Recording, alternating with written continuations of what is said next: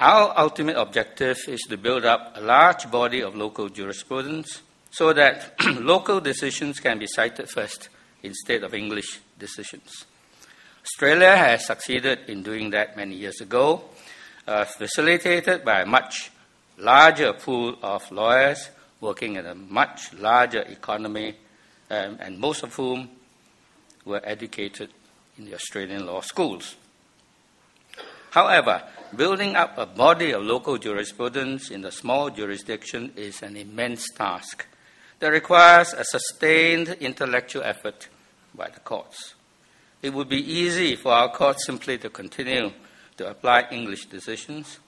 In contrast, it would require a much greater effort to decide when and to explain why they should not apply. Now, being a small jurisdiction, whatever we do, our image on the radar screen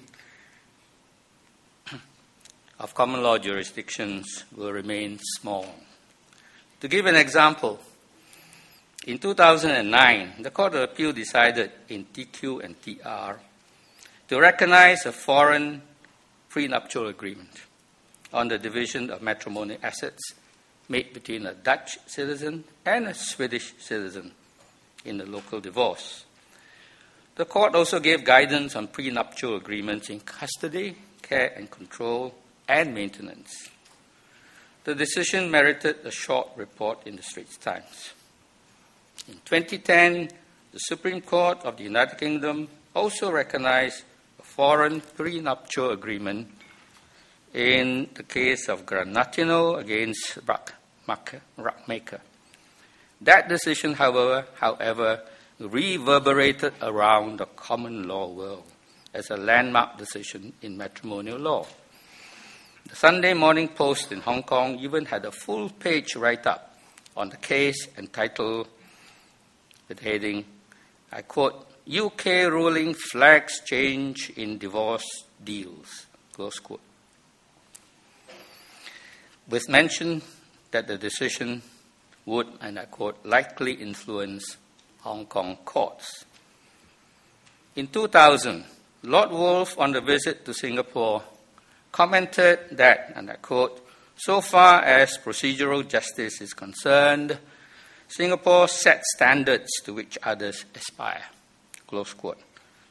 I think we still do, but since April 2006, we have also decided, as Professor Michael Hall anticipated, to, and I quote, refocus on the law and its internal values, rather than on its management and measurement by external criteria, with an increased attention to the quality of decisions, a fine-tuning of the balance between fairness and efficiency.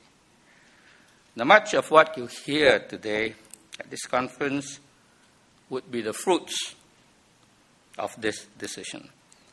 The fine-tuning has resulted in slightly longer but still manageable appeal hearings. It has also resulted in longer expository judgments.